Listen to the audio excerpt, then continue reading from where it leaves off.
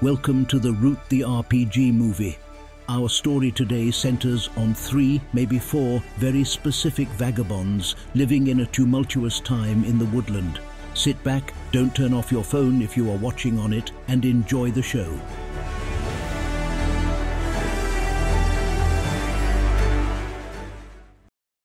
Hello everyone, and welcome back to the presidential D&D campaign, where AI-voiced presidents play Dungeons & Dragons with me, Ben Shapiro, your Dungeon Master. This is another movie where we are showcasing a different tabletop role-playing game than Dungeons & Dragons 5e, though. Today we are playing Root the RPG, a game of woodland adventure. I'm excited to try this one out, Ben. I was reading over the rules, and it looks like a fun break from Dungeons & Dragons, and more simple than Call of Cthulhu was. Yeah, I think this will be a fun system to try out.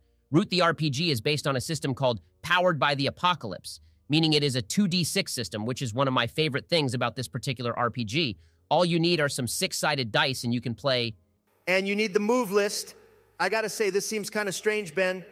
I'm not sure if Joe over here will be able to remember all of these moves. Shut up, Donald. I got this down pat. There's, the different moves, and then you do the one things, which means you win. Yeah. Well, that was kind of close, Joe. Don't worry, guys. We can get into the rules and how it works in a little bit. But first, let's introduce our characters. Barack, do you want to start us off? Yeah, sure, Ben.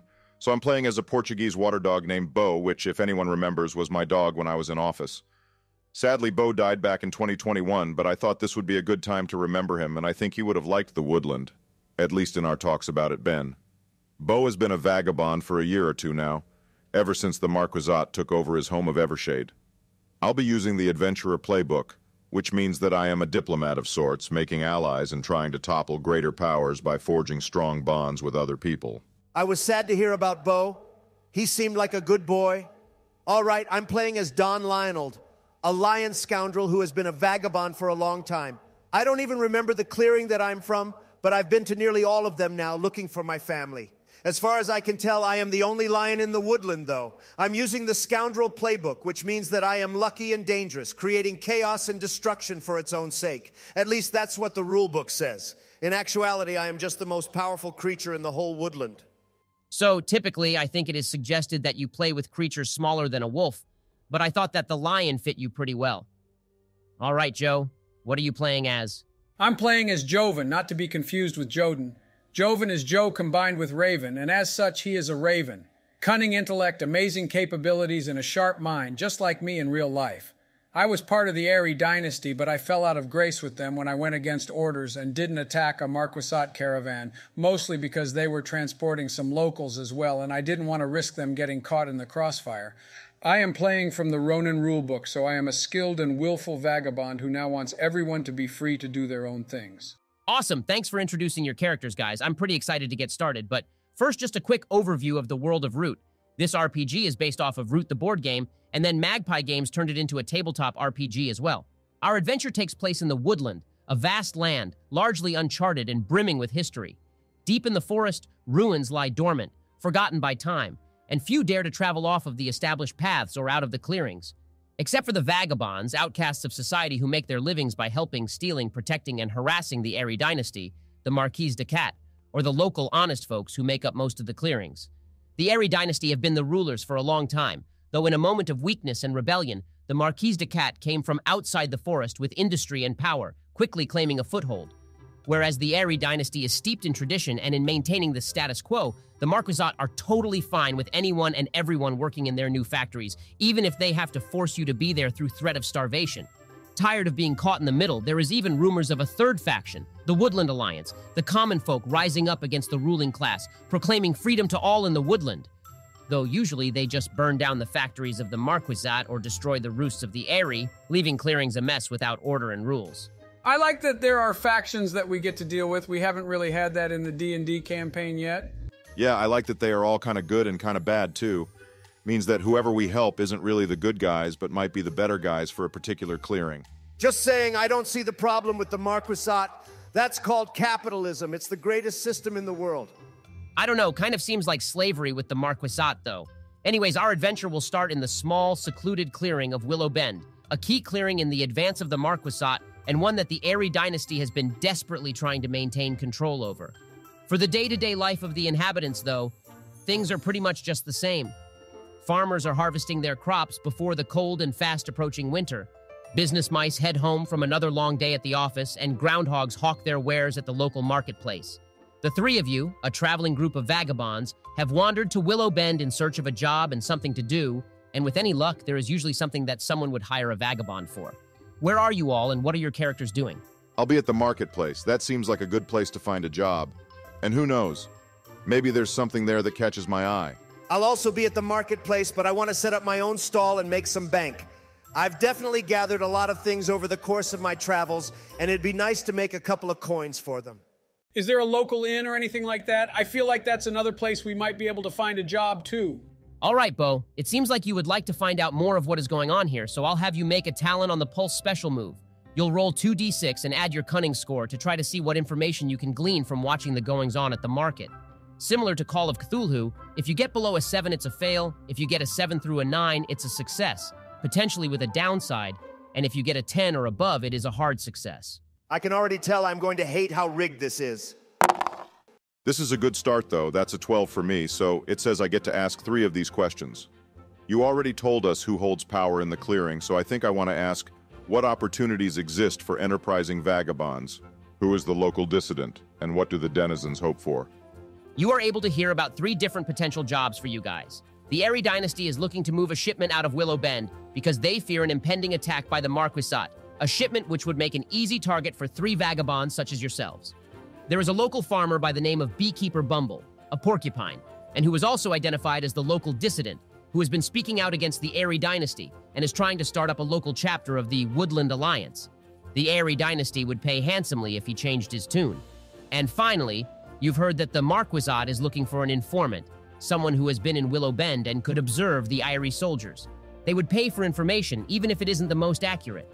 All right, Joven, as you walk in, you can tell that the barkeep, a short, stern-looking squirrel who isn't fidgeting like most squirrels do, would be the one to ask for any tips on where to head in town.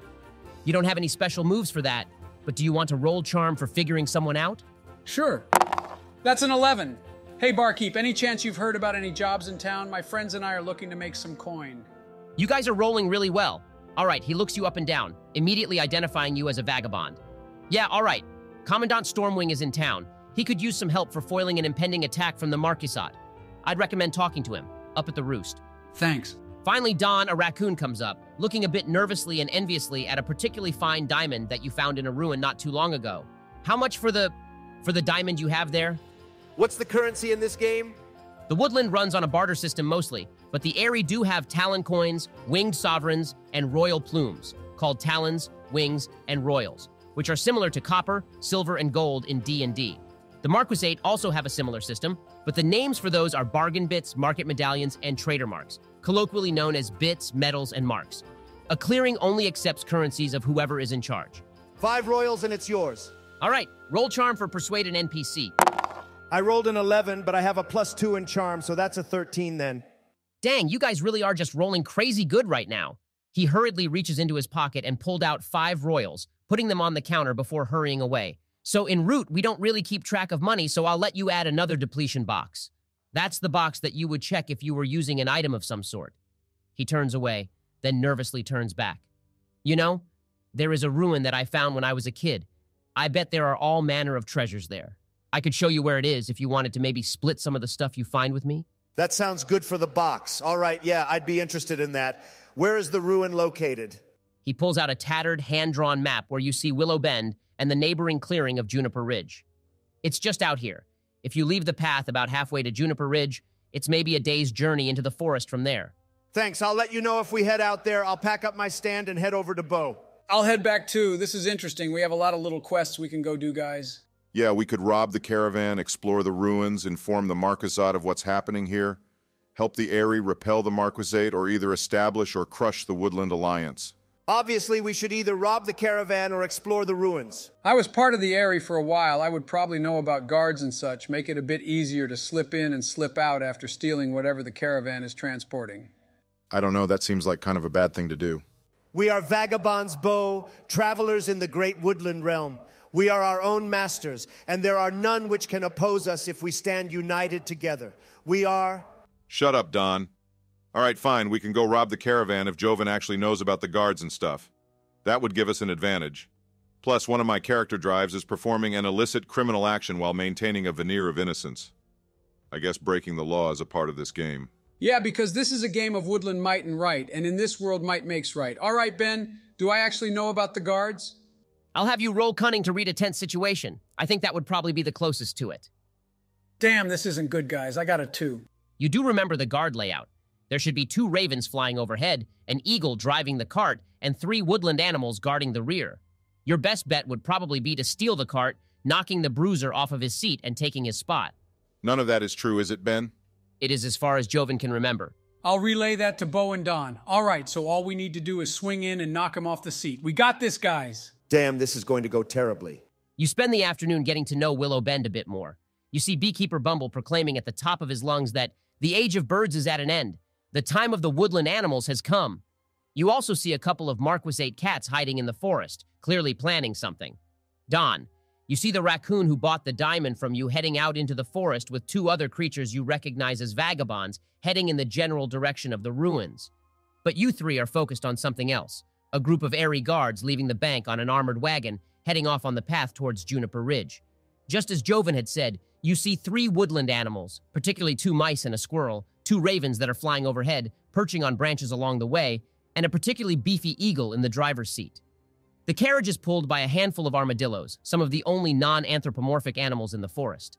What do you mean by that? Also, does this mean that that raccoon is going to explore the ruin before we are able to get there?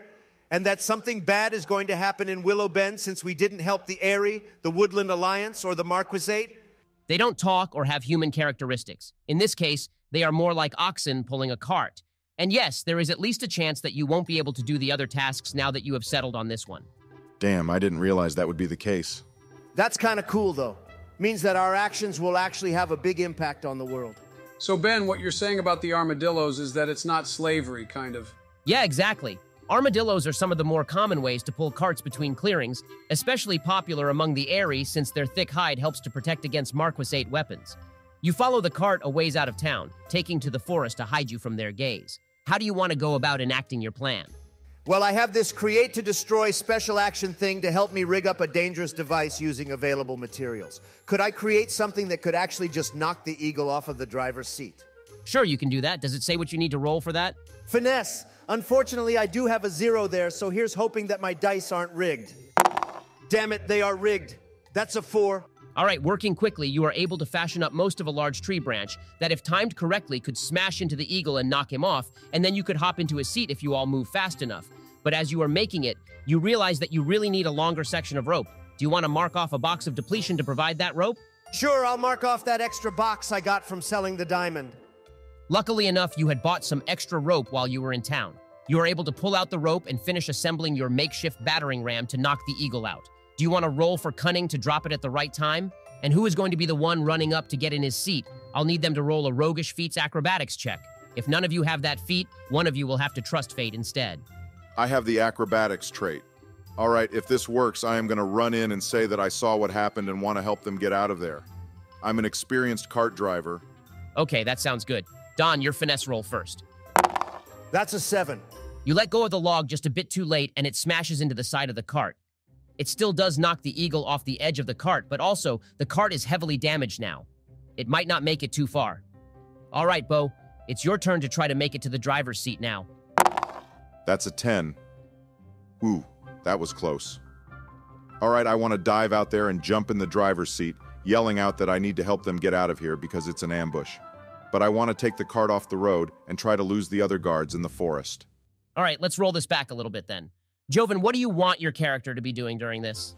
Well, if the plan is to go off the path, then I want to be working on clearing out a rough path for him to go on, removing any big logs or boulders or anything that might be in his way. All right, I'll have you roll for wreck something then. You'll roll for might to try to move those things out of the way. Sweet, I have a +2 for might. That's an 11. Thankfully, Bo is able to pull off the path at exactly the right time and follow Joven's recently cleared path. Racing away, you quickly lose the woodland animals, but the ravens are following close overhead. I want to fly up and fight them up there. I think I can fly, right? I am a raven too, after all. Yeah, you can do that. All right, as Joven flies overhead, Bo, you hear rustling coming from behind you. As you turn around, you see 2 badgers coming out of the damaged cart. Apparently, they had placed guards inside the wagon as well. God damn it, Joven. All right, I want to sharply steer the cart and pull the armadillos to a stop before jumping out ready for combat with these guys. Don, are you close? I'm assuming I am, right, Ben? Yeah, since you aren't afraid to travel off the paths, you were able to catch up quickly. All right, time for some combat then. Combat en route. The RPG is kind of similar to Call of Cthulhu, where it has a bit less structure than D&D 5th edition. So there are a couple of moves you can always do. You can engage in melee, which is typically rolling with might to try to deal some damage. You can try to grapple someone, which is basically getting into a wrestling match. And you can target someone vulnerable, but you need to be a bit farther away to do that. Finally, there are weapon moves, which you can do if you have a weapon that can do it. There's a lot of those, but I think each of you only have one each and a weapon that can do it. Contrary to D&D and Call of Cthulhu, though, I don't actually take turns. Instead, as you all interact with your opponents, I'll get to do some stuff accordingly. Mainly, and this is taken straight from the Root rulebook, a fight is more of a fictional description than a mechanical game. All right, I know that was a rather short explanation, but let's just try it out and see how things go. Who wants to go first? Me, obviously. Yeah, I figured you would want to go first. Sure, you go ahead, Don. All right, Ben, I want to run up and attack one of the badgers with my lion folk spear. That sounds like engage with melee then. So you'd roll with might and then see what happens from there. I have this better lucky than good move, which lets me mark exhaustion to roll with luck instead. Okay, yeah, you can do that here. That's a 9. All right, so since you got a hit, you have a couple of options. You can take less damage, do more damage, or try to hurt his morale and get him to run away. More damage, obviously. Yeah, that's what I thought. You run up and slash with your sword across his back as the badger clambers out of the broken wagon. He takes a heavy blow, tearing his armor to shreds, but does also hit you back, dealing 1 point of damage. I believe you have some chainmail, so you will mark wear on that item instead of taking damage. That's what I'm talking about. I'm gonna wreck this guy. This is an interesting combat. All right, is it okay if I go next, Joven? Yeah, that works for me. I'll dash over to the other badger, the one that Don didn't attack. I want to subdue him quickly but non-lethally. I'm going to be claiming this was self-defense afterwards. Since I have subduing strikes, that means I get to engage with cunning instead of might, but I don't get to inflict serious harm. So I'll run up and hit him with the hilt of my sword. That's an 11. That's a strong hit, so you get to choose 3 things instead of 1. I'll take less damage and try to frighten him. I don't think there's really a third that I can do since I can't do extra damage, so just those 2 then. The badger watches in abject terror as you move swiftly and strike him in the face with the hilt of your short sword. He tries to slash you back, but moves slower since he is afraid, and you are able to deftly dodge his attack. All right, Joven, you're up. So I'm fighting with 2 ravens up in the air, right? What are they equipped with? They both have short bows, aiming to provide supporting fire for the caravan down below. I'll fire with my crossbow at one of them, trying to clip his wing and bring him down to the ground. That sounds like you're targeting someone, so you'll roll for finesse for that one. That's a 9. Damn, I don't think you guys have missed a roll yet. All right, for a hit with target someone, you inflict 1 damage by default. Your crossbow also deals an additional damage if it is absorbed by armor, but the raven isn't wearing any armor. You clip one of their wings and he comes crashing down, sharply hitting tree branches and falling with a thud, at the very least knocked unconscious. The other raven is going to use this opportunity to shoot a volley of arrows down at the wagon, forcing Bo and Don to either take an injury or take cover. Does taking cover mean we lose our next turn? Yeah, but you won't take any hits from it. I'll take cover then. Do the badgers have to take cover too? The one Don hit dives for cover back inside the wagon. The other badger is actually going to run off into the forest, deciding that his life is worth more than just another job for the Eyrie. If I decide to take an arrow but then go after the other badger, would I get advantage or anything like that? There's no advantage that I'm aware of in Root, but he wouldn't be able to attack you back. All right, that's what I'm doing then. The volley of arrows thuds down onto the wagon as the badger dives inside the cart and Bo dives under the wagon.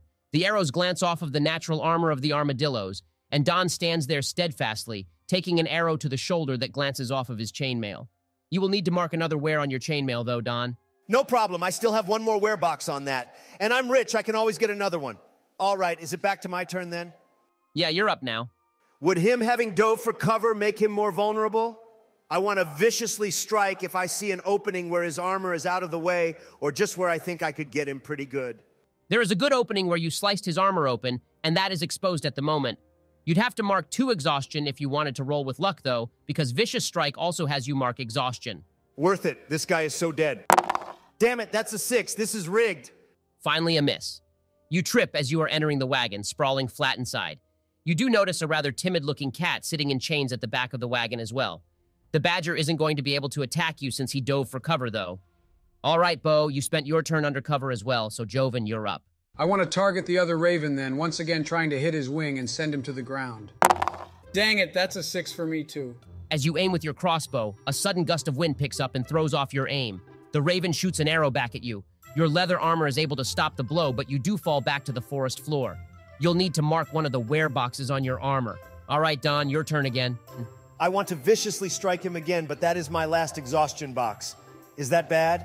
That means that if someone forces you to mark exhaustion again before you have time to rest, you'll be knocked unconscious. All right, in that case, I just want to scramble to my feet and slash as quickly as I can, so that's engaged with melee. But I will mark my last box of exhaustion to use luck instead of might. That's an 11, so I want to inflict extra harm, take less, and try to frighten him as well. He calls out with a scream as you descend on him, sword in hand, plunging it into his chest. He falls backwards, dead before he hit the ground. There is just the one Raven left then, as Don emerges from the wagon. There is also the captive cat in the wagon too. I don't think I really have a way to combat the bird up above, so I think I'll just keep taking cover under the wagon, I guess. Yeah, neither you nor Don have any good ways of dealing with the last bird. That advantage is actually one of the main reasons the Eyrie were able to rise to power. All right, Joven, your turn now. Now that I'm on the ground, I'll try to shoot at him again. That's an 8. He sees the flying arrow but isn't able to respond in time, and you pierce through his wing. With a loud screech, he crashes into a tree, hitting many branches as he falls fast to the forest floor. All right, that's the end of combat then. I want to interrogate the cat. I'm guessing he is part of the Marquise. Also, what treasure do we find in the wagon? There's actually no treasure, just the cat in chains. He looks up as you enter the wagon again.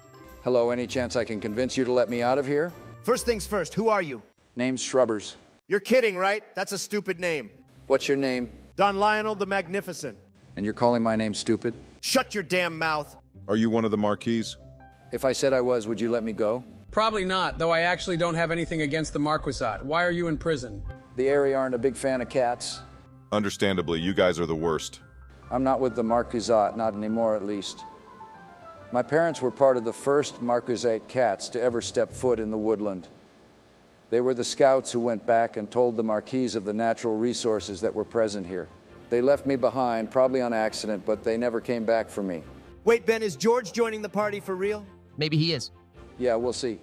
Anyways, I have just kind of been traveling between the different clearings looking for work, but everyone thinks that I am still one of the Marquisate.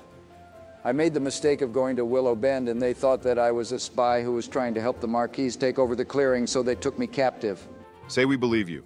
What are you going to do if we free you? Well, it's clear that I'm not welcome in non-Marquisate-controlled clearings. And I also hate the Marquise. So it's kind of a toss-up. Why don't you come with us? If you're a vagabond, then people just kind of ignore you for the most part, usually hoping that you'll just leave them alone, unless they need help with something. Well, if you don't mind me coming along... I mind.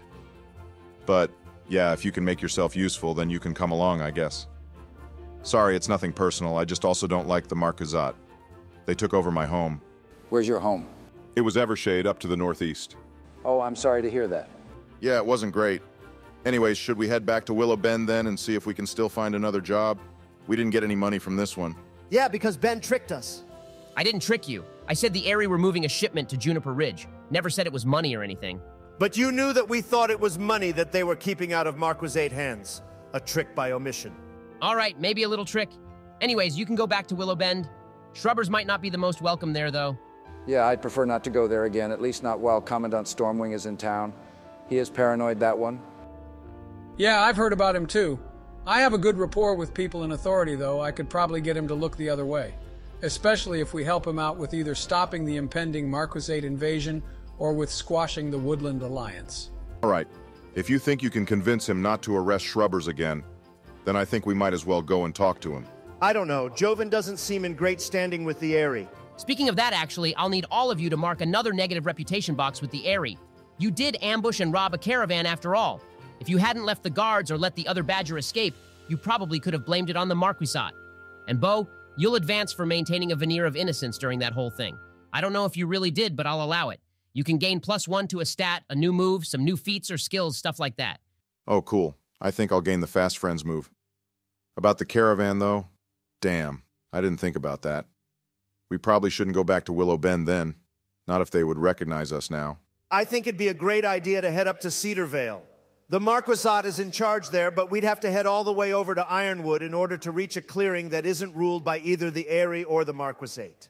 I think we should just head to another Eyrie clearing. Maybe we should just continue on the path towards Juniper Ridge. They probably wouldn't know us there or be able to recognize us if they did, at least for a bit.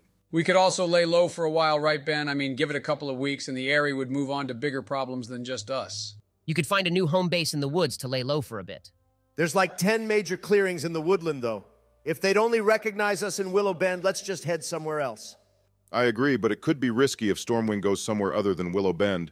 Then again, Ben, could we just change up our outfits? Joven and Shrubbers could both switch up their outfits and blend in, but there aren't a lot of dogs and absolutely no other lions in the woodland. You'd be recognized on the spot, probably. All right, if we are insistent on going to an Eyrie clearing, I'm okay with heading down to Juniper Ridge. There's probably some work for us over there. We might need to convince the Eyrie I'm not with the Marquise, though. Sounds good. Maybe we can do some work for the Woodland Alliance there to try to gain some reputation with them. I'm not a fan of the Eyrie ever since they kicked me out. Beau isn't a fan of the Marquisate. Might as well try to help the people we don't actively hate. I think we should just do whatever is best for us. I'll need some more armor sometime soon. Ben, how do we recover exhaustion? So the best way to recover exhaustion is traveling along the path. If you travel slow and relaxing, you each recover 3 boxes of exhaustion, but collectively, you have to make 2 boxes of depletion. That does mean that I'll make a roll, and you'll have -1 to the roll for making it there. Also, if you're traveling on the path, then you'd have to go to Willow Bend, Juniper Ridge, or Greenbrier. Juniper Ridge it is. Let's take it slow so that I can get these exhaustion boxes back. Also, Shrubbers, what class are you? I'm an exile. I was part of a noble Marquisate family, but then once they left me behind, I left the Marquise to do my own thing. Of course, hanging around the Marquise is a safe option for me since the Eyrie hate cats, so I haven't ever gone too far away from them. All right, so what happens when we are traveling to Juniper Ridge, Ben? Let's see. That's a 3 with your -1. All right, so first off, you guys can clear 3 exhaustion boxes, but you collectively need to mark off 2 depletion boxes. Who wants to give up a depletion for the crew? I'll do it. Me too. Ain't nobody gonna say that I'm not a selfless and caring player in this campaign. All right, so as you meander down the path towards Juniper Ridge, you round a bend to come face to face with an Eyrie patrol. Apparently, word reached Juniper Ridge that something happened to the caravan. Halt! You there! Have you seen a caravan heading towards the ridge? The leader, a gruff and large eagle, makes eye contact with Shrubbers. Wait a minute. You're a mark, aren't you? The Eyrie quickly brandish their weapons. No, I'm not. I'll step in front and say, Shrubbers here is actually a spy against the Marquisate. He provided valuable information to Commandant Stormwing back in Willow Bend, information that helped to repel an imminent Marquise invasion. That sounds like you're trying to trick an NPC then. You'll need to roll with cunning. Damn, sorry guys, I tried. That's a 6. The rest of the squad pull out spears or bows, training them closely on you. Commandant Stormwing sent word that they still had no information on the Marquise invasion. I think you're just a bunch of spies. You're under arrest by order of General Steelclaw. Submit, or we will take you by force to face the Feather Tribunal. Damn it. I should have rolled instead of you, Beau. I would have done far better. All right, well, are we fighting then? How many are there, Ben? There is the eagle, 2 ravens, 2 sparrows, and 3 owls. There's no way we can take all of them. Yeah, I've seen patrols like this. We could maybe try to run. They won't follow us into the deep wood. But all of us would have to make it away. Odds are at least some of us are going to be caught. Do any of you have the acrobatics roguish feat? I think that's the one it would be if we run away.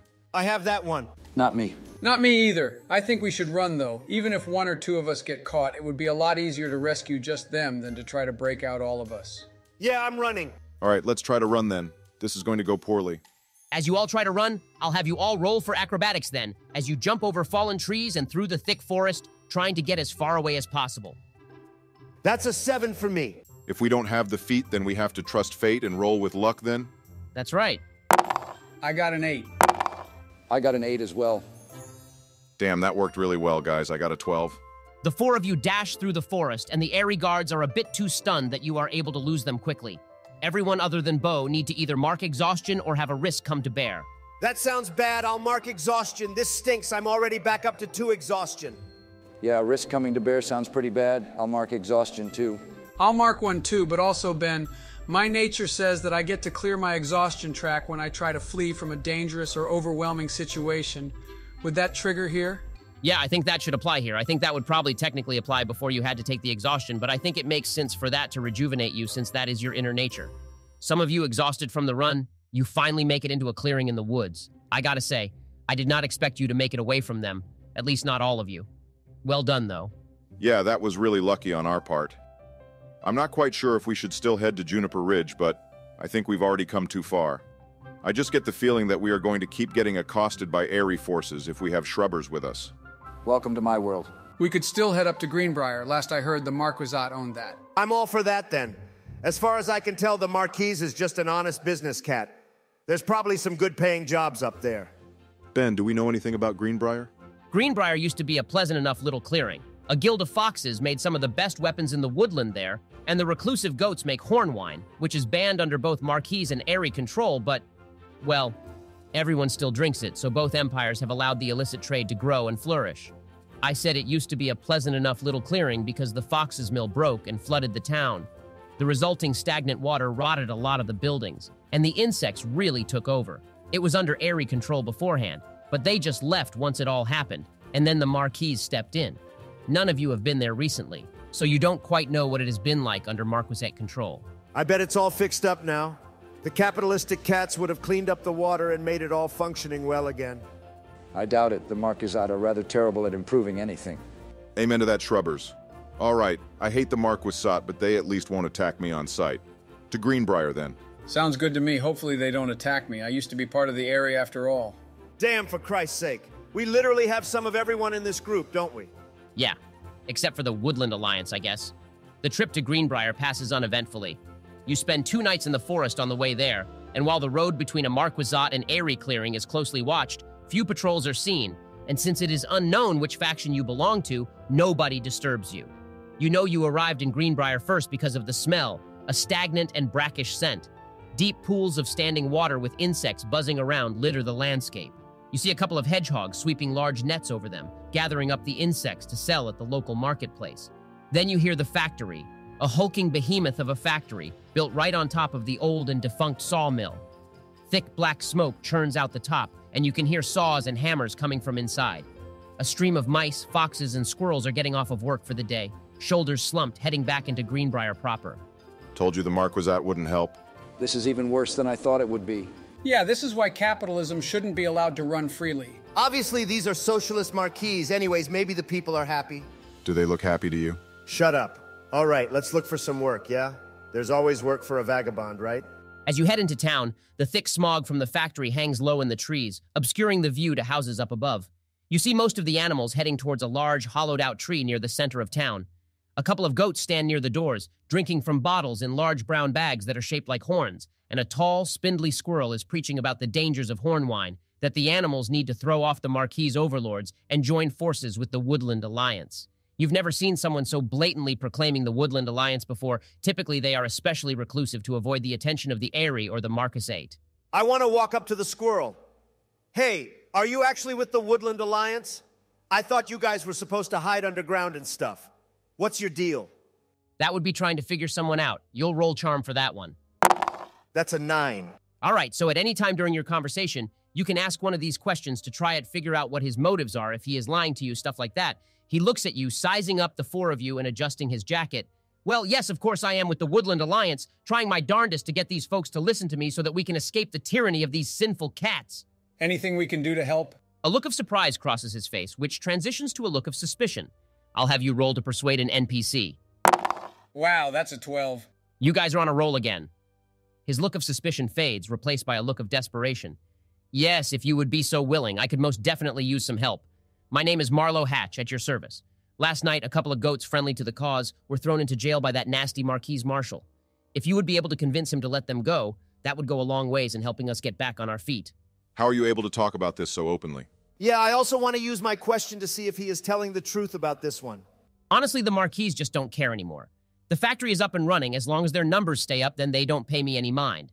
Of course, I want to see the whole factory burn to the ground, but I don't see that happening anytime soon. I suspect that if the factory starts underperforming, I'll be one of the first ones to face the gallows. And that doesn't bother you? Not particularly. I believe in what I do. Also, Don, it does seem like he is telling the truth. He seems to really believe in the Woodland Alliance and believes that the Marquise would kill him if things start to gain any more traction. Although, looking closely in your observation, you can see that he is currently drunk as well, even though he was preaching about how horn wine is a terrible sin. Can't blame him for that. This town seems like it really sucks.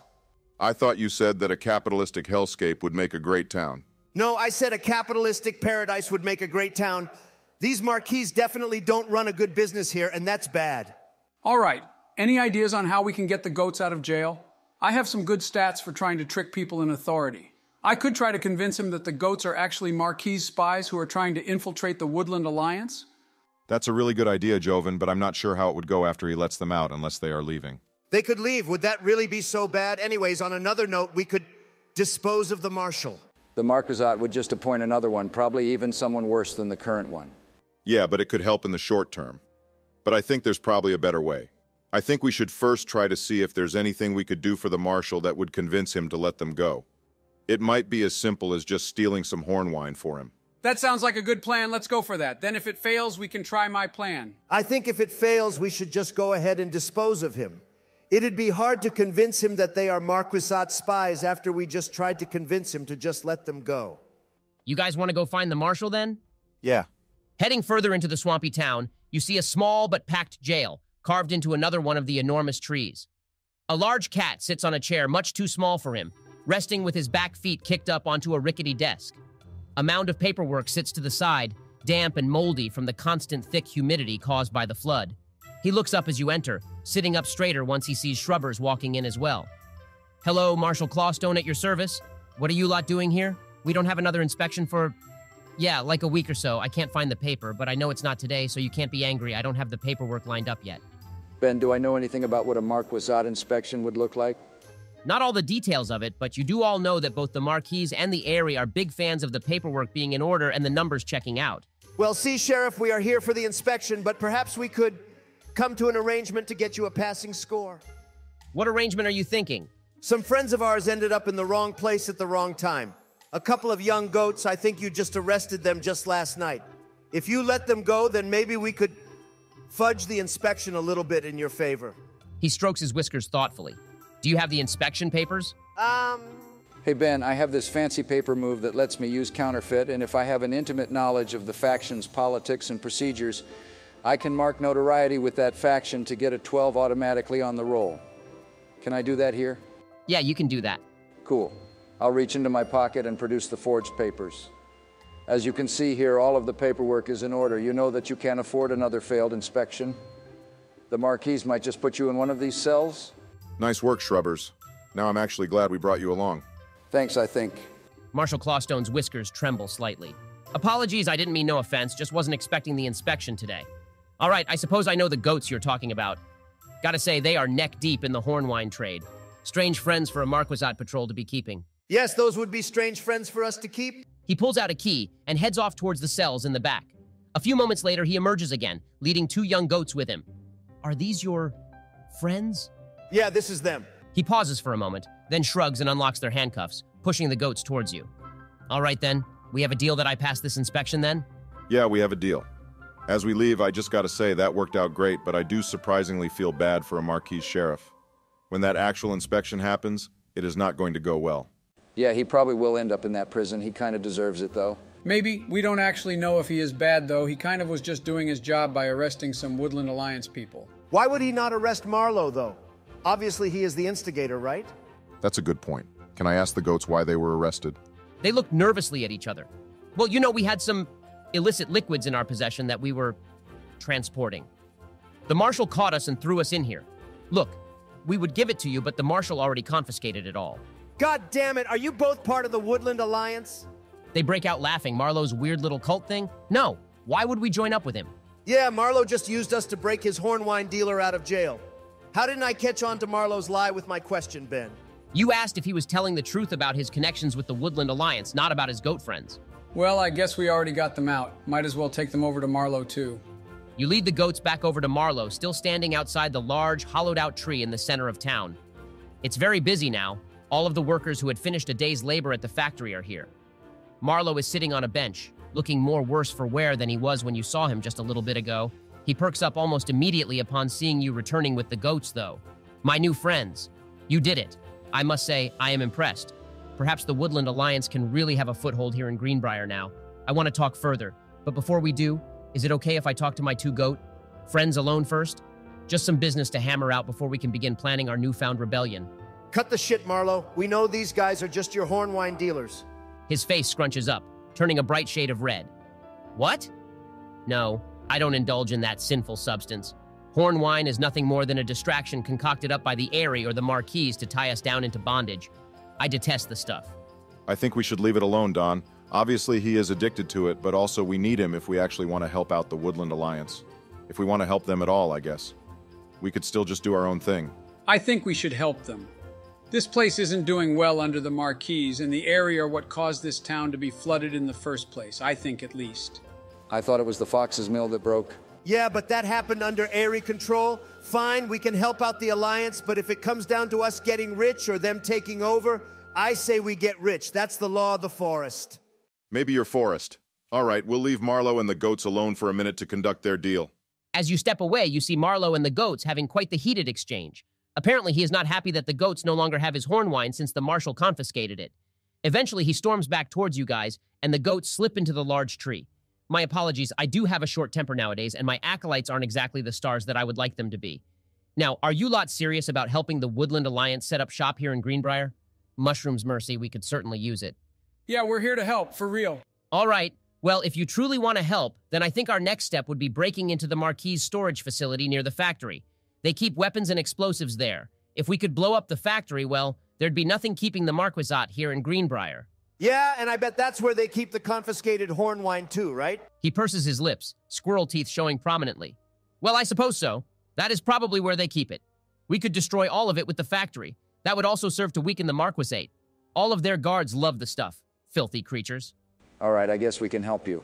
You're sure that there are weapons and explosives there too, right?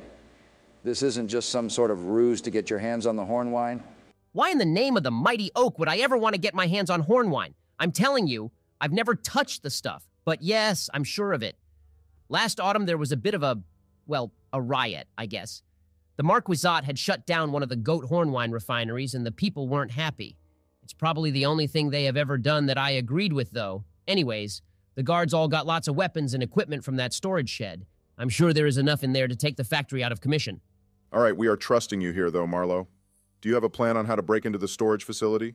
Well, no. I never thought I would get this far, but you are vagabonds. You could probably break in there tonight if you wanted, right? Obviously we could. All right, are you coming with us then?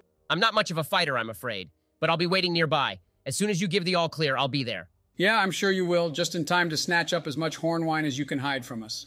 All right, Ben, could we scout out the storage facility then? Sure, do any of you have the sneak roguish feat? I do. I'll go. This has my name written all over it. I have that one too. Too bad, Shrubbers. This one is all mine. All right, what do I roll for that, Ben? For roguish feats, you roll finesse. Told you I'm the best. That's an 11. You are able to find a good spot to observe the storage facility, and you see 3 guards outside the front of it, each with chainmail and swords. Definitely well armed for a simple storage facility. It's a small building in the shadow of the factory, and has definitely seen better days. Do you see a way that we could get in? You could try to overpower the guards and get in that way. You also see a weak spot where the wall is beginning to crumble on the side. A small explosive could leave it wide open, but that would attract the guards as well. So we need to get the guards distracted somehow and blow a hole in the side? I don't fancy our chances of taking the 3 guards head on. I could easily take them out single-handedly. If we are already making an explosive, we might as well blow up the guards. Then there are fewer Marquisate we have to deal with at the end of this too. Oddly enough, I agree with Don on this one. I say we just blow up the guards. All right, do any of you have the capabilities to make an explosive? I'm guessing Don does? Of course I do. I'm a super genius and I'm just awesome. I'll use my create to destroy move again to build a bomb, Ben. All right, roll with finesse then. That's only a 5. This is so rigged that I don't have anything in finesse. I should have +2 to all my skills since I'm obviously the greatest. You assemble the entire bomb, only to realize at the very end that you don't have an igniting agent. You would need to get some emberwood, blaze leaf, or foxfire resin in order to complete the bomb. Do we know where we could get any of those things? Considering the surrounding woodland is a swamp following the flood, foxfire resin would be your best bet. All 3 of those materials are strictly prohibited by the Marquisate, though, so it isn't something you could just buy at the marketplace. We could ask Marlowe. He might know of somewhere we could get it. Yeah, he is probably our best bet. You find Marlowe by accident on your way back to the center of town, seeing him at the end of an alleyway. As you approach, he glances over his shoulder and hurriedly stuffs a horn-shaped brown bag into his pocket. Oh, hello then. Did you find some way we could crush these infuriating Marquisate overlords? Marlowe, we know you have horn wine in your pocket, but yes, we have a way. But we need an incendiary device, something like emberwood or foxfire resin. Do you know of anywhere we could get that? Marlowe's face flushes with embarrassment as he pulls out the bottle of horn wine. I know what it looks like, but I confiscated this off of some young squirrels. I just couldn't bear them getting addicted to the stuff. He scratches his ear. Anyways, I know of a grove not terribly far away that has a fair amount of foxfire resin. It has a guardian, though, Eldrith, and it is a, well, let's just say creepy place. And Eldrith is a strange one. He came to town once. First owl I've seen in a long time. Anyways, he claims foxfire resin is the key to intellect and gives him the ability to see the future. Doesn't really let anyone touch the stuff. Well, I guess it's a shot then. How do we get there? Marlowe points off towards the east side of Greenbrier. Head into the forest, maybe an hour or so that way. You'll see the yellow flowers, and that's how you know you are in the right place. Can't miss them. They glow in the dark. All right, you better be right about this, Marlowe. He nods vigorously. I know I am. My apologies, I would come with you, but there's, some stuff I need to handle here to make sure that Greenbrier is ready for the revolution. It'll be chaos once we blow up the factory. Why do we need to deal with the warehouse at all? Can't we just use Don's explosive to blow up the factory? We'd probably need a lot more than just a single explosive, though. It's a really big factory. And more importantly, the weapons from the storage facility. I want a new weapon, or two, maybe 6. Yeah, you would need a lot of foxfire resin to make something big enough to damage the factory. Unless you had access to the design schematics and found a weak spot or something. That is definitely something you all can look into as well. First, we need to get the resin, though. Let's head to the clearing he mentioned, yeah? The trip through the forest is simple and easygoing. Though there are hordes of mosquitoes that you have to fend off, you don't run into any animals or anything like that. It is pretty rare to run into true wildlife so close to a clearing. Bears and moose tend to stay far away from civilization, mostly because the clearings are just so noisy. As you get closer to the grove, you start seeing the glowing flowers that Marlowe had mentioned, and a thick mist begins to settle in. What the hell is up with you, swamps and mist, Ben? Literally everything we do always has a swamp and mist. Every time. It's atmospheric, okay? It's played out as what it is. Fine. You actually leave the swamp and arrive in a now mistless grove. The light from the flowers makes it seem as though it is close to noon. The brightness of the flowers makes it so that you can't really see that far beyond the clearing, just enough to make out a large shape flying overhead. Who dares enter the grove of Eldrith, the wisest and mightiest of the forest? Just some vagabonds, Eldrith. We just need some foxfire resin. Brave adventurers seeking the forbidden resin of the grove. Indeed, you must be foolish if you have traveled this far, for none can leave with the resin save they answer my riddle, and none have ever succeeded. A riddle? Okay, I got this, guys. Don't worry. Born in the woods, majestic and wise, I reign overnight with watchful eyes. Silent wings slice the moonlit sky. As I glide with grace, a sight to spy. My feathers gleam with silver glow. Whispering secrets only I know. With a call, my presence is known. In twilight's embrace, I am shown. What am I, keen observer, can you see? In the realm of night, I truly be. Answer clear, and the prize you'll win. Unveiling the treasure hidden within. Okay, even Don isn't narcissistic enough to make a riddle for his grove that is literally just himself, right? Obviously the answer's an owl or Eldrith himself. Yeah, it's definitely just Eldrith. I beg to differ, Bo. I would absolutely make myself the answer to a riddle. But obviously my riddle would be so much better than his. My riddle is too obvious, you say? Well then, the jest is on you, I am afraid, for in order to claim the treasure of the grove, you must answer 2 riddles. Yes, 2 riddles. Through the woods I swiftly roam. In shadowy places I find my home. I dance upon the moonlit glades, leaving no trace of my escapades. With fiery eyes I gleam and glow, my whispers in the night do show. A cunning trickster, sly and smart, with a bushy tail I play my part. What am I, dear wanderer, can you tell? In the forest's secrets I do dwell. Answer me this with wit and grace, and claim the treasure within this place. All right, that one is a bit more difficult. Yeah, I could see a couple of things that could be a raccoon, maybe. I was thinking fox mainly because of sly and smart. It's got to be one of those 2, though. I was thinking fox, too, because of the fiery eyes one. But then again, I've seen some fiery raccoons. Let's go with fox, I think. Worst case, we just kill Eldrith, right? Not a big deal. You hear a shrill laughing. Kill me. Do you not realize where you are? One match, one spark, and you will all go up in flames. Do not dare to match wits with Eldrith the Majestic, but yes, you are correct again, it was a fox. Unfortunately, you must answer a third riddle as well, obviously. This is the law of the forest, and none have gotten this one before. All right, out with it. I'm sure we'll get it again.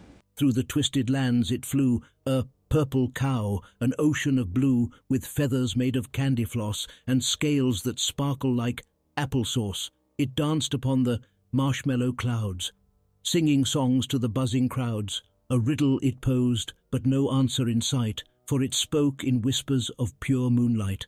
What is the sound of a rainbow's laugh? Does the sun wear a polka-dot scarf? In this realm of whimsy, no answers are found, just riddles that spin round and round. You made that up, right? Like just now? Such a preposterous question by a lower intelligence.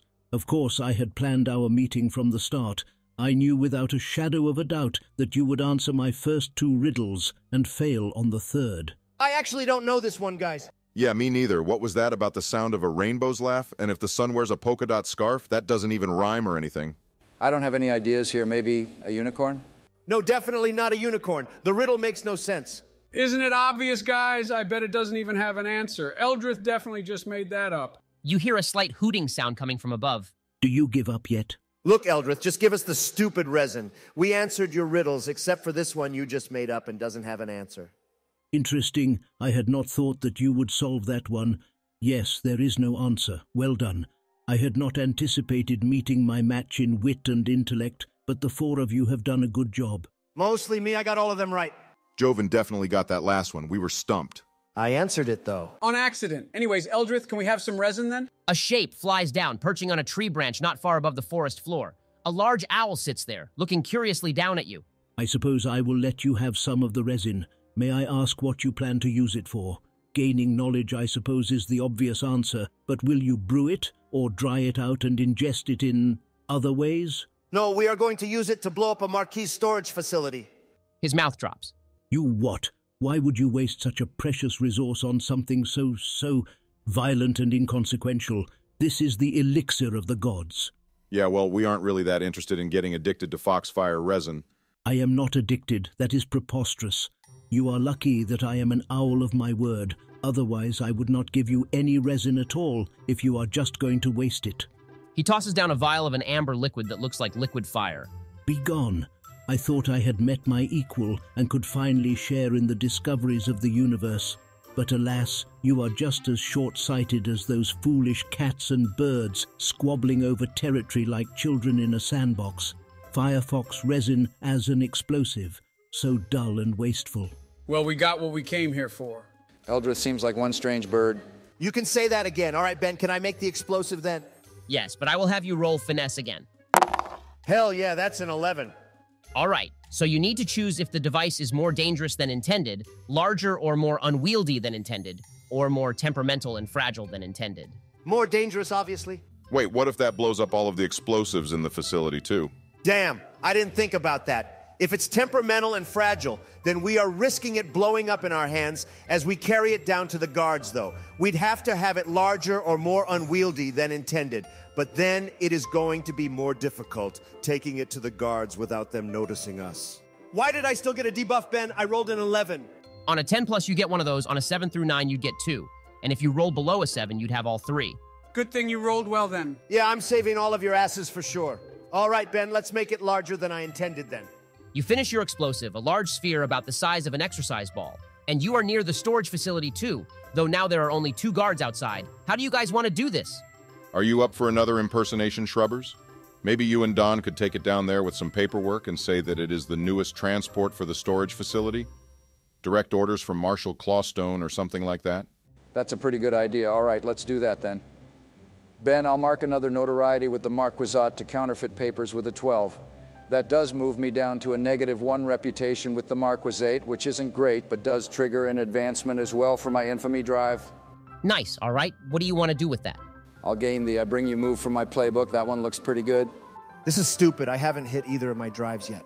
I'm sure you and Joven will hit some with this task we are pulling off. I would say this is an illegal caper against impressive odds. At least the destroying the factory part. All right, Shrubbers, let's go. You approach the guards, gently carrying the explosive down to them. They look up and add attention as you approach. Halt! Who goes there? We have a new explosive that we were told to bring to storage. See, the paperwork is all here and in order. The guard looks at the papers. We weren't notified of any shipments today. Marshal Clawstone confiscated this explosive from some vagabonds earlier. Didn't want to risk it laying unprotected at the jail, so he told us to bring it here. Roll for trick an NPC, Don. Damn, that's only a 3. The two guards meet eyes and then look back at the two of you.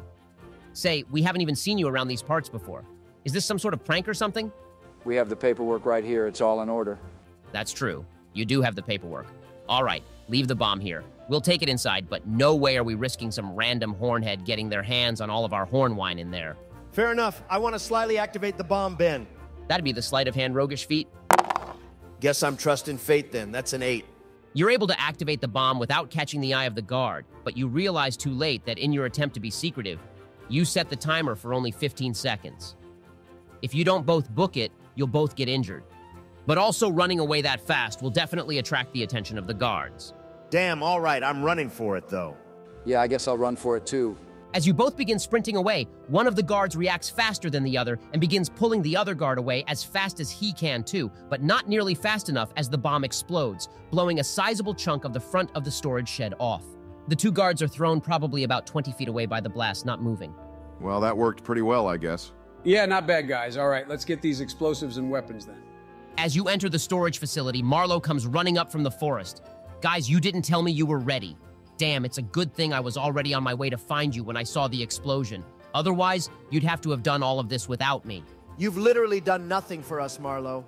Nothing?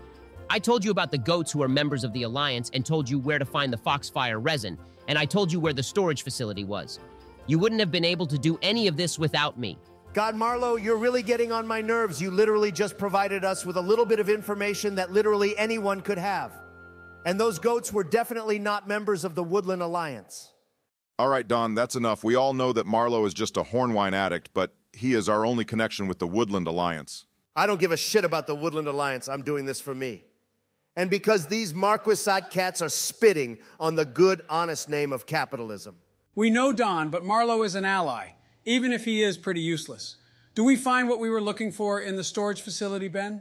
You find 3 different rooms, one full of weapons and armor, one full of explosives, and a third full of horn wine. As you enter the horn wine room, Marlowe's jaw drops. This is more than I ever thought possible. How could they have gotten this much horn wine? I don't know, but we are destroying all of it, though. Yeah, I know. Or we could use it to our advantage. If we control access to this horn wine, I bet we could get all of the Marquise guards to just listen to us and then the town is ours without destroying the factory at all. Hell, for this much horn wine, I bet everyone would just sign up with the Woodland Alliance on the spot.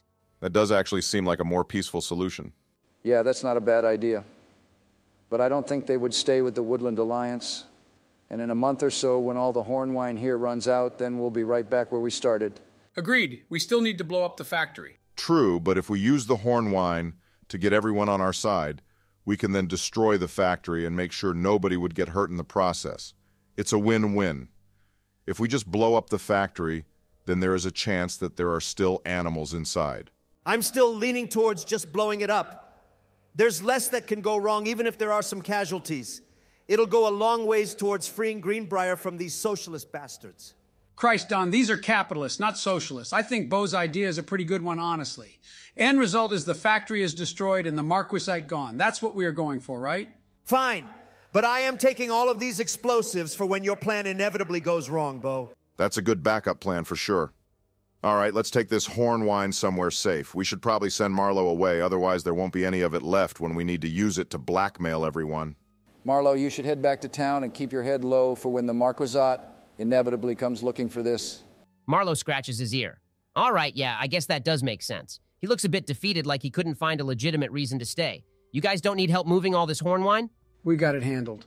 He heads out the door, returning only a second later. Vagabonds, we have a problem. One of the guards is gone. Damn it. He must have been able to get just far enough away from the blast where it didn't kill him. This is bad. Reinforcements are probably on the way now.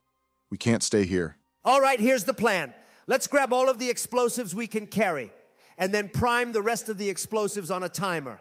We'll blow up the storage shed and all of the other weapons and horn wine and stuff, and use that to make our escape as well. How many explosives can we all carry, Ben? I'll say that you could each carry 2 explosives of a similar size as what you used to blow a hole in the front of the storage shed. Also, as you say that, Marlowe gasps and tries to mask a look of pain. Maybe we should take some of the horn wine and use that as the blackmail. We wouldn't need much. Marlowe, we need you to carry explosives. If you care about the Woodland Alliance succeeding in Greenbrier at all, then we need to leave the horn wine and just take explosives instead. Let's have you roll charm to persuade an NPC. Damn, only a 5. Marlowe looks at you, and then back at the horn wine. I'm sorry, I just think it's a better option. You'll have the 8 explosives from you guys and then some horn wine from me to blackmail the people. Wait, Marlowe, you said yourself that this stuff is terrible. Let's just help everyone break the addiction. You could help a lot of people be free from that sinful stuff, right? Isn't that your whole goal? Marlowe scratches his ear with shaking hands. I just can't do it. We need the horn wine. We can't let it all just get blown up. I'm going to level my sword at Marlowe. Marlowe, grab some explosives, or I will plunge this sword into your chest. A look of fear crosses his face as he backs up flat against the wall. I knew it. You are just a bunch of Marquisate spies, aren't you? You don't want the Woodland Alliance to succeed. Christ, Don, put away the sword. Okay, Marlowe, grab the horn wine if you want. But we need to destroy the factory to do the very thing that you have been working to accomplish. He relaxes a bit. I do think the horn wine will help us get some more people on our side, at least some of the Marquisate. He hurries into the other room and picks up a couple of jugs of the horn wine. You're each able to get a hold of 2 of the explosives as well, and you said you wanted to set the other explosives on a timer too? Yeah, that's my plan. How long are you setting the timer for? I don't know, 5 minutes? I think shorter than that. We don't want the Marquise to get here too fast and be able to disarm them. Maybe 3 minutes? Yeah, 3 minutes will be long enough for us to get away. As you set the timer for 3 minutes and head out the door, you see a large squadron of Marquisate cats led by Marshal Clawstone on their way down the slope to the storage facility, not more than 50 feet from the front of the building. They shout as they see you emerge. You there! Halt! By order of the Marquise Typhon the Great. You're under arrest. Wait, you're that Marquisate inspection officer. You're a fraud, a vagabond. Get them. The squadron begins sprinting after you, probably about a dozen or so cats. Shit, we should have left sooner, guys. Dadoy, obviously we should have left sooner. We got to get out of here fast, guys. The shed is going to explode really soon now. Yeah, I'm booking it as fast as I can, holding these explosives carefully. Marlowe gets a little bit of a head start, running as fast as his squirrel legs will carry him, while managing to keep a weak grip on his jugs of horn wine. Are all of you following behind him? Not me. I'm actually going to slowly be backing away, holding up one of the explosives. Careful now, if you come any closer, just one more step, and I'm going to set this thing off. You aren't going to be able to make it out of here alive. Interesting. Would you actually set the explosive off if they came closer? Well, no, probably not. I don't want to die, but I'm hoping they don't know that. I'll have you roll charm to trick an NPC then. Thank goodness that's a 9. The cats are wary, only taking a step whenever you take one, maintaining the same distance away from the group. Marlowe and the other 3 are able to get a good distance away from you since you are holding up the squadron. The marshal comes to the front. Look, let's resolve this peacefully. We don't want to die. You don't want to die. Just give us back the explosives that you and your friends took from us and we will let you all go. Nobody has to die today. How much longer until the bombs explode, and how far have I made it away from the storage facility? It definitely has less than a minute. You have only made it about 100 feet, definitely still in the blast radius. You'd need to make it probably about 300 feet away to be in the clear, where the trees, foliage, and distance would cover you from the blast. All right, I want to arm the explosives that I'm holding with a very short timer and throw them at the squadron before running away as fast as possible. Okay, I'll have you make 2 different checks for that. The first is sleight of hand, and then acrobatics. Since I don't think you have the sleight of hand roguish feat, that one will be luck for trusting fate. That's a 9 for sleight of hand. And a 7 for acrobatics. Let's go. I truly am the greatest of all time. None of you can dispute that now. You all would be dead. If it wasn't for me, you're welcome. All right, I'll say that those are good enough. You pretty much pull the pin on the explosives and throw them, and the squadron dives for cover as you dash away into the forest. You hear an explosion, and then can hear them yelling and reorganizing before a second explosion rocks the forest floor. You are also able to make it back to the rest of the group, Marlowe not even caring about his proclaimed aversion to horn wine as he takes a long gulp from one of the jugs. All right, I gotta give you props, Don. I know we don't always see eye to eye, but you do come in clutch most of the time. Yeah, that was good work. Unfortunately, that means we only have 4 explosives to try to take down the factory. I don't think we can take it down with just 4 of them. Damn it, before we get into that, I just realized we didn't grab new weapons, Ben. Can we retroactively grab some? You are each able to find a better version of whatever weapon you had, so you can clear all boxes of wear, and then it also gains the sharp tag, so you can mark wear on it to deal 1 extra point of injury to whatever you are attacking. Also, I'll say that you can all clear 1 box of depletion and any boxes of wear on armor that you have. Finally, too, I think that both Joven and Don would be able to advance with their drive to escape from certain death or incarceration. That was definitely one of the likely possibilities from that encounter. Hell yeah. All right, I'm going to gain the arsonist move from my playbook so that I can roll with luck when trying to destroy something using explosives or fire. Seems like that will come in handy with destroying the factory. I'll add +1 to my finesse. Seems like a good enough thing to do. Nice. All right, thanks, Ben. We've all advanced now then. All right, how should we destroy the factory then? Any ideas? We could try to scout it for a weak spot. It's built on top of the old Fox sawmill, right? Maybe the Marquisate cut some corners in building it, and there's some structural weaknesses.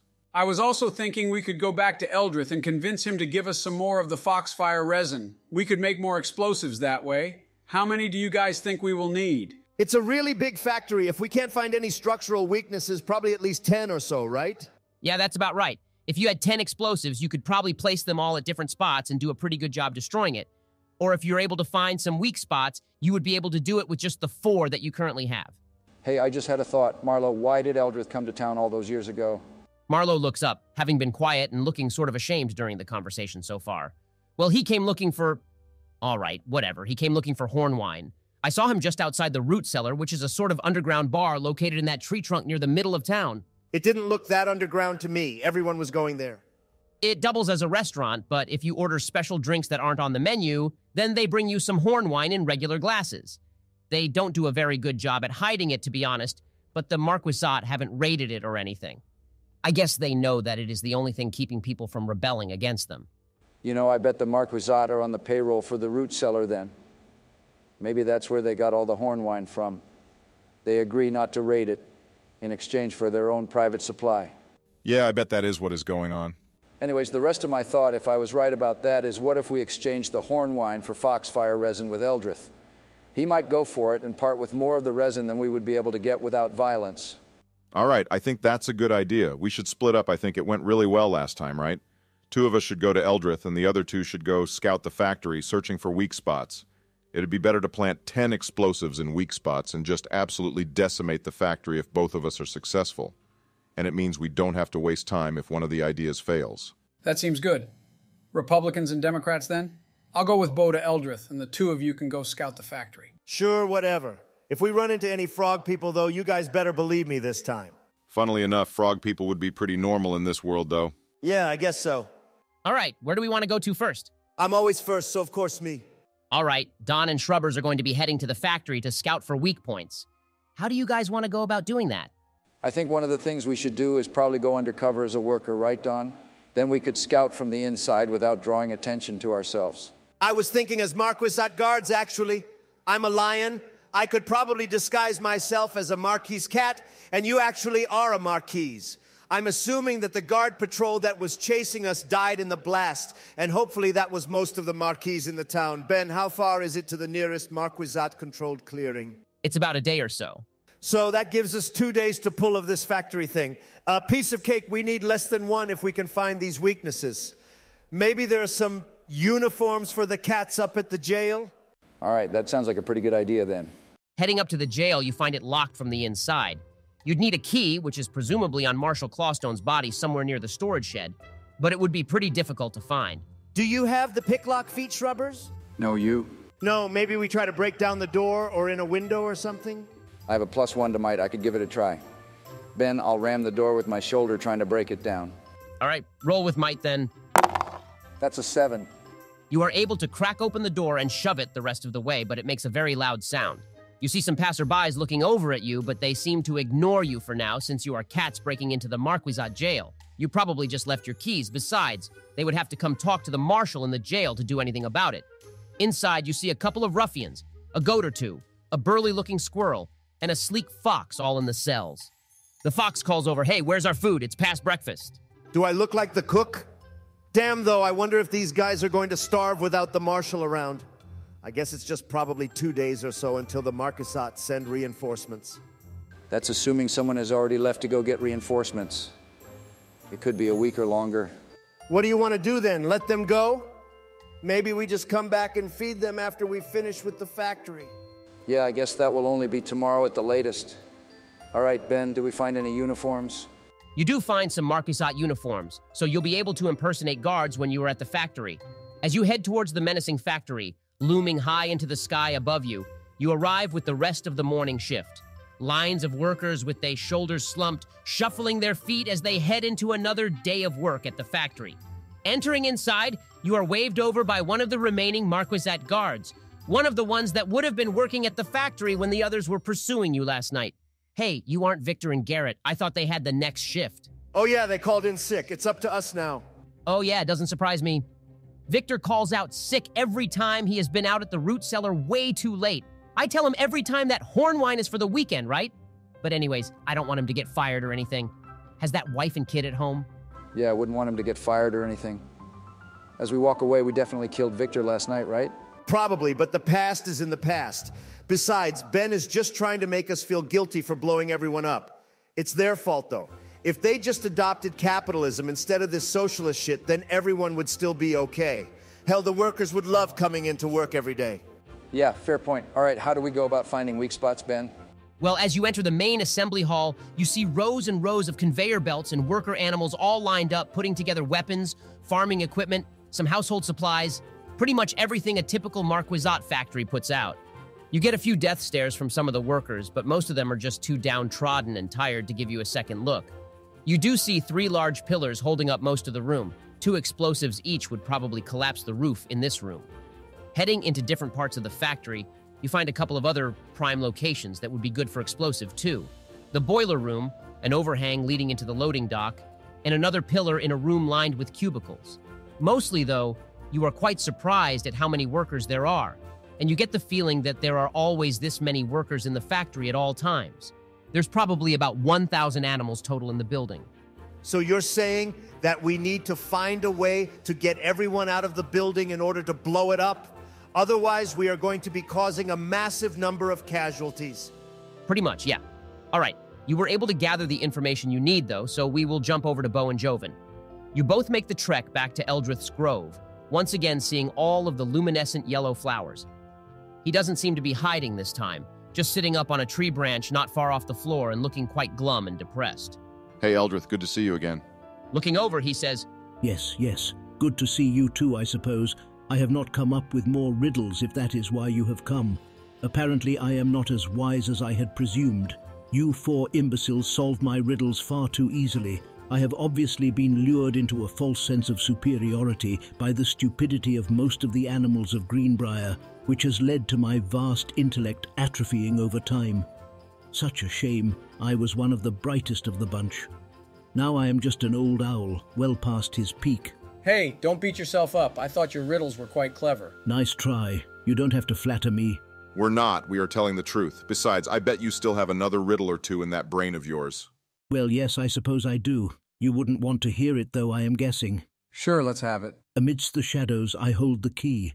A riddle I offer, answer it and see. In the depths of night my question lies, unveiling secrets before your eyes. I fly without wings, without a sound. In darkness I'm sought but rarely found.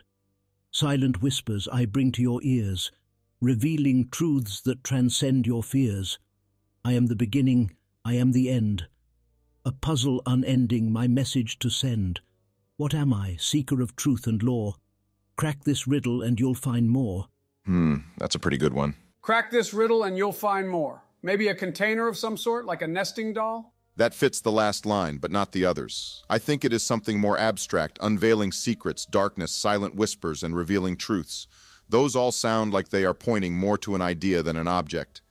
Maybe it is just an idea. That sounds good. An idea then, Eldrith? Ah, I have finally stumped you, though I suppose an idea is pretty close. Maybe I am not quite as clever as I would have thought. The answer was wisdom, the epitome of existence. Alas, anyways, why have you come back to my grove? Back to take more foxfire resin to blow more things up? Such a waste. Yes, we are here for foxfire resin, but we actually brought you something in return. I believe you are familiar with horn wine. Would you be willing to trade for that? Eldrith's eyes light up and you see him lick his beak. Well, yes, I suppose that could be a worthwhile trade. I have not had horn wine in quite some time. It does dull the senses, you see. But that is not a bad thing when you have as sharp a mind as mine, I suppose. Yes, perhaps not ingesting horn wine is why I have not been at the top of my game recently. How much did you bring? Damn, how much did we bring, Ben? How much did Marlowe take from the storage facility? He took 4 jugs of it and kept one to himself, so you could have up to 3 jugs to give to him, but that wouldn't leave you with any for bribes or anything later on. Maybe we just brought 1 jug then, Joven? That seems like a lot for 1 owl. Yeah, that sounds good. 1 whole jug, Eldrith, all to yourself. Let's have you roll for Persuade an NPC. That was close. That's a 7. Very well, I shall give you half that amount of foxfire resin then. Give me a moment. He flies up to the top of the tree before returning a moment later with a handful of the vials. All right, here you go. Now, if you give me the jug, then we can conclude this business transaction. I'll hand him the jug and take the vials. All right, back to Greenbrier then to meet up with the others. Yeah, that sounds like a plan. Okay, you head back and meet up outside the root cellar, around the same time as Don and Shrubbers return from their task as well. I gotta say, that went a lot better than I thought it would. Me too, that wasn't too bad and nothing went wrong then. How many explosives can we make, Ben? You have enough vials to make 6 explosives, so you'd have 10 total. And you still have 2 jugs of horn wine to use for bribery if you find the need. All right, time to blow up this factory then? I'm sure nothing is going to go wrong, right? Well, of course it is. We are starting to get towards the end of the movie, probably. Ben is about to screw us over, most likely. I would never. Right. You would never cause the end of the world right after we saved it, or pull a plot twist just as we are headed into the final battle. Not something you would do at all. What is it this time, Ben? Probably Shrubbers, right? He is secretly still working for the Marquisate and called in reinforcements? Or Marlowe has secretly been actually working for the Eyrie this whole time, and so they are going to come ambush us as we try to blow up the factory? Stop metagaming Don. There's been nothing that has suggested something bad going on yet, and things are actually going pretty smoothly. Besides, I wouldn't mind one last fight too. We've only had the one so far. We've managed to escape or blow up any other potential fights.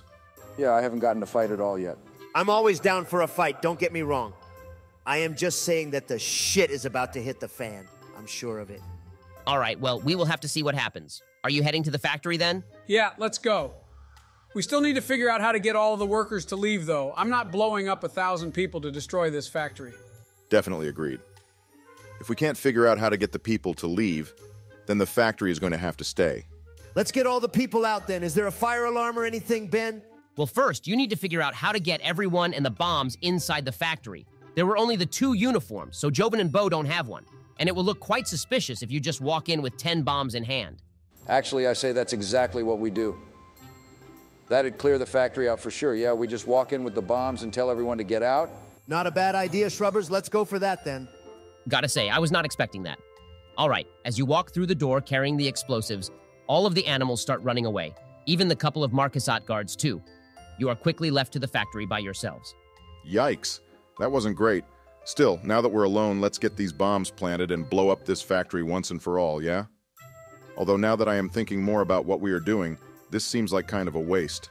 Yeah, I was just thinking the same thing. Like, the factory isn't great, but it gives the people here a job, and it could be used for something better with a lot better working conditions too, right? Hold up, why didn't I think about that? Yeah, we could just set up a true capitalistic society here and have the people work for better pay. We could encourage and foster competition and have a productive factory. We could make bank off of owning it too. Wish we had thought of that before we just scared everyone out of the building. I was thinking we'd have more of a socialist economy and just give the factory to the people. Let them do with it what they want to so that they own the means of production. That's stupid. It would go poorly for sure. Either some of the workers would revolt and proclaim ownership, nobody works at all, or the factory just goes out of business. All right, guys, let's not have a debate on the merits of different economical systems. Things aren't good under the current Marquisate rule, so let's at least try out handing it off to the Woodland Alliance. We can even put Marlowe in charge and give him the choice of either running the factory or having the animals in the clearing own the means of production. Just leave it up to the people. All right, I can agree to that. We are vagabonds anyway, so I don't want to stay put in one place for forever. So you guys don't want to blow up the factory, but instead try to give it to Marlowe? What do you want to do about the Marquisate? Damn, we did kind of forget about that part, guys. The reinforcements will be here in just a couple of days, probably. Unless we convince them not to. Like, they can't actually be profiting that much off of Greenbrier. The only thing keeping them here is the factory. But if we say that we are going to blow it up unless they give us the clearing, then they don't really have any reason at all to stay. That's a good idea, Don. All right, so we need to get a message to the Marquisate and have Marlowe try to get some more of the Woodland Alliance here, or recruit more of the Greenbrier residents to rise to arms if need be. Greenbrier itself isn't worth much, but it is on a major path between Eyrie and Marquisate clearings. And we need to make sure that Marlowe is okay with making those decisions. I think he will be. He's just a strung-out hornhead, but Don got the impression that he truly does care about the Woodland Alliance. Is Marlowe with us, Ben? Yeah, he is, standing timidly near the entrance, clutching tightly to the jug of horn wine that he kept. Marlowe, are you okay taking charge here, or giving it away to the residents here? He rocks back and forth. I don't know. I don't think I'm ready for that. I never thought that we would get this far. You know, I hate the Marquisate and the Eyrie, but at least there was someone to blame for how terrible things are. If this fails, and it probably will, everyone is going to blame me and the Woodland Alliance. We'd never get another chance to do anything. People would just point to Greenbrier and say that it doesn't work. We'll hang around for a bit and help you get things running. Maybe even help drain the swamp. Marlowe stops rocking back and forth, seeming to gain a bit more confidence. Okay, yeah, if you all are willing to help me, then I am willing to try to run this clearing better and make things better for everyone who lives here. I need a lot of help, though. And we will be here every step of the way. As you are about halfway through that sentence, Marlowe lurches forward, falling down to his knees. The jug of horn wine he was holding drops to the ground, breaking open and spilling a green liquid across the floor. He coughs up some blood and falls face flat on the ground, and you see 3 blue-feathered arrows protruding from his back. A squadron of Eyrie birds come storming in the doors to the factory. God damn it, is Marlowe dead, Ben? I was actually starting to like him. Like, sure, he was an addict and didn't help us with anything, but at least he wanted to try to do something to help the people here. Of course you say that now that he is dead, Don. How many birds are there in here now, Ben? A full squadron of perhaps 20 birds came through the front doors. You're in the main assembly hall, so it is a huge hall with a really tall ceiling. Well, we are still carrying these bombs, but we don't want them all to go off. We'd probably bring at least part of this place down with it, and we'd die in the blast. So Ben, this seems like a pretty tense situation. Can I try to read what the best way forward would be? Sure, roll with cunning. That's an 8.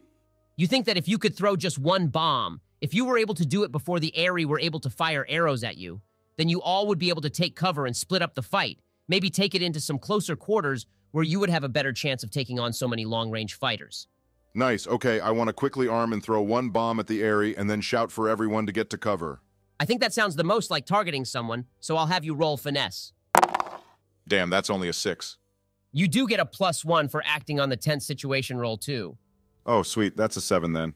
You're able to throw the bomb, and it explodes about halfway between the 4 of you and the Eyrie birds. You are all able to either get to cover or make it into a different part of the factory. I want to head over to the cubicle area. I feel like that'll give me more cover and put me closer to any birds that follow me. I'll just take cover in the assembly hall, but I want to try to hide until at least some of the birds head off after other people. I'll head to the boiler room with my 2 explosives. I'm blowing at least part of this place up, and I'll be able to fight in closer quarters. I'll head to the loading dock, I guess. That way we're splitting up all of the birds. Not sure if this was a good idea, though.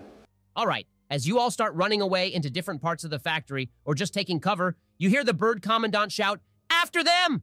Kill them all, except the Marquise's son."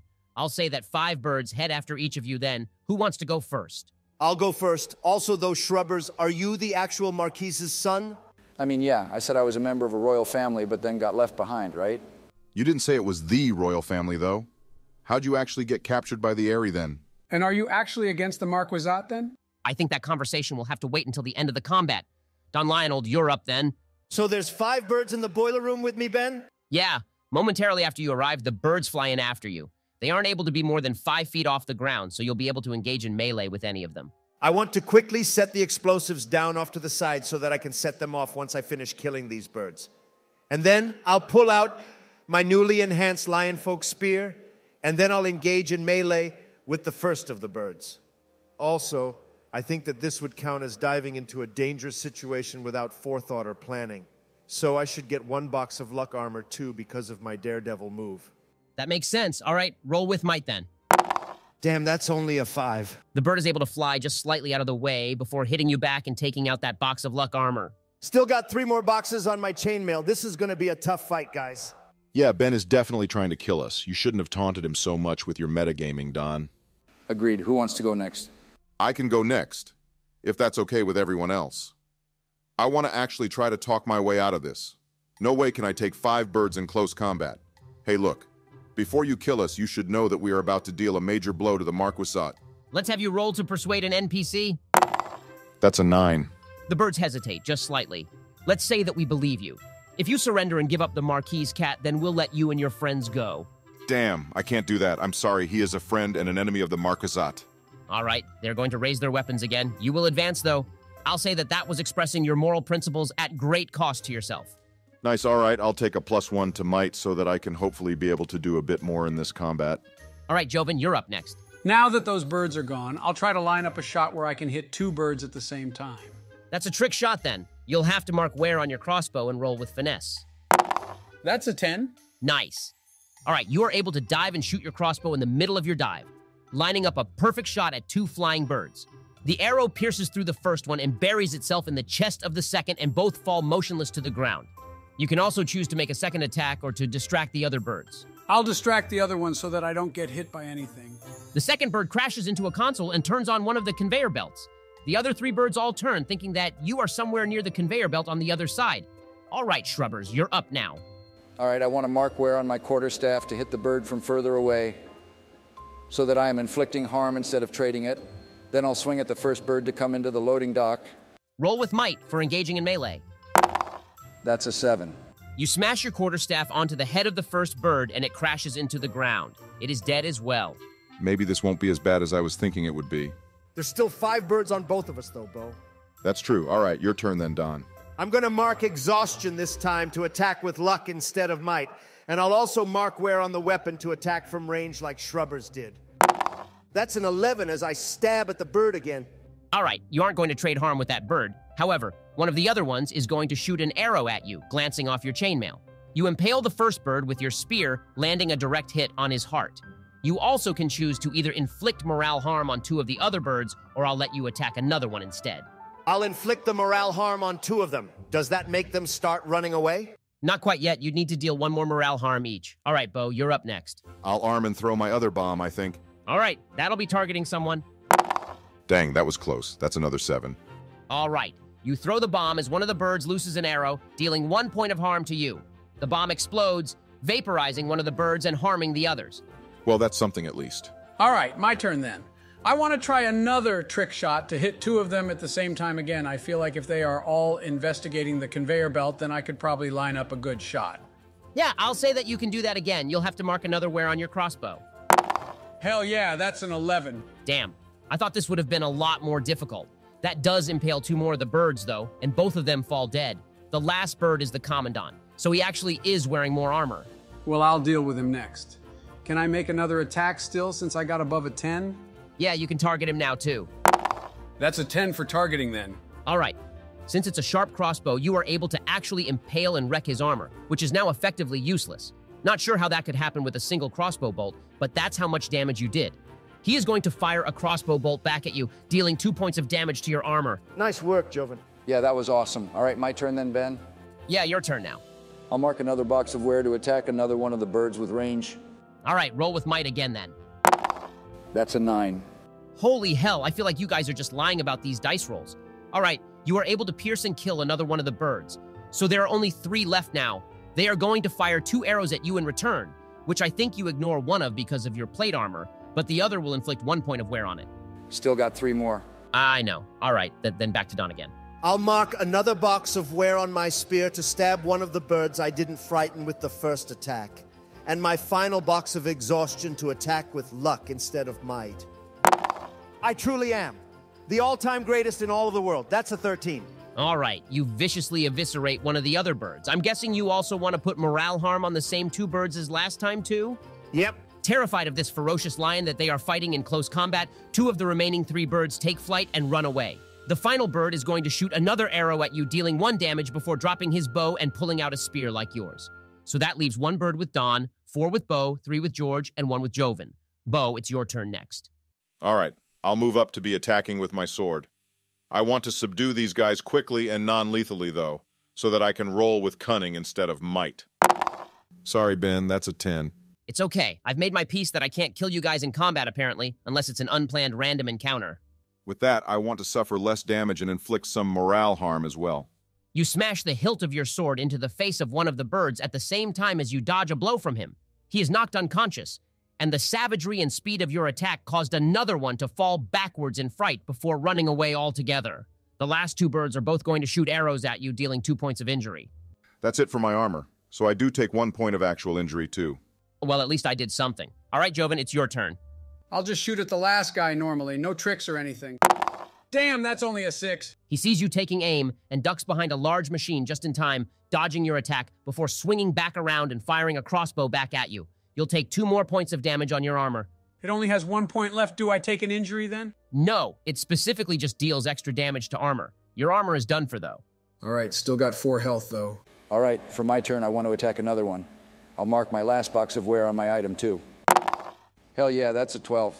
I wish I was surprised. All right, so you get to deal more damage, take less, and inflict morale harm onto one of the birds, too. Nice, I'll do all of that then. All right, you do take 1 point of damage on your armor from the remaining 2 birds, one of whom is about to run away. You smash your quarterstaff onto the bird's beak, which collapses with a sickening crunch. Back to me then? Yeah, back to you. I want to attack the last guy. Unfortunately, I don't have any exhaustion boxes left, so I have to attack with might instead. Damn, that was a 4. The bird you move to attack slashes you with his spear, dealing 2 points of damage. My armor only has 1 box left, so that means I also take 1 injury then? Yeah, that's right. All right, Bo, you're up next. All right, I'll move to subdue one of the remaining 2 birds. Damn, that's a 5. You stumble and one of the birds trips you to the ground and then they both kick you. You'll take 2 points of injury. Damn, I'm down to 1 box left, guys. I need some help once you guys finish with your people. I'll be on my way soon, Bo. I'll target the Commandant again with my crossbow. That's an 11. Your arrow pierces through his chest, knocking him back and pinning him to a machine. He slumps, lifeless, his last breath leaving his body. All right, and then I want to run to the cubicle area. You can make it there in time for your next turn. All right, George, you're up. I'll attack the bird who hasn't been frightened at all, but I don't have any more boxes of wear to mark, so it'll just be a regular engage with melee. That's an 8, thank goodness. You whip your quarterstaff around, cracking it into the side of the bird's head. He falls over with a thud, and the other bird is going to loose an arrow before running away in fear. That is it for my armor, but the birds are dealt with now. Don, you have 1 more, and Bo, you have 2 more, right? Yeah, that's right. It's my turn now. Time to kill this guy. Knew it, that's an 11. With a loud roar, you impale the last bird through the chest, breathing hard from the tough fight you just went through. All right, Bo, you're up. All right, guys, I might die here. I'll try to subdue him again. I think that's my only chance, really. Thank goodness that's an 11. All right, you smash the hilt of your weapon into his face, and the other starts running away. That was close. Combat is tricky in this. If it was just a bit more difficult, I think there would be a good chance that none of us walked away. That's a bald-faced lie. I would have survived. Sure you would have Don. All right, I want to head back to Marlowe's body to meet up with the others then. We need to talk about Shrubbers too. I'm sorry I wasn't entirely honest with you. Yeah, I am the son of the Marquise. I was captured by Commandant Stormwing when he realized who I was, and then he was going to try to use me as blackmail to finally kick the Marquisate out of the Woodland, or he was going to publicly execute me. Damn, well, it would have been nice to know, but I guess everything turned out okay. Except for Marlowe. Poor guy.